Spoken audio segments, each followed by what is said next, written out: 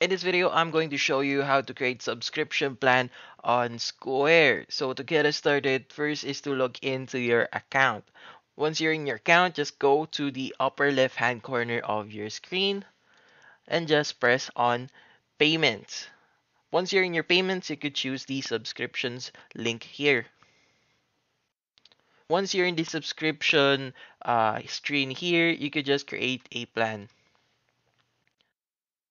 Just input your subscription details here, and you could also enable the free trial option, the checkout link, and the pause subscription options.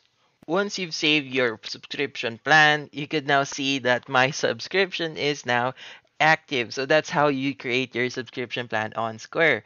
Like and subscribe if you found this video helpful.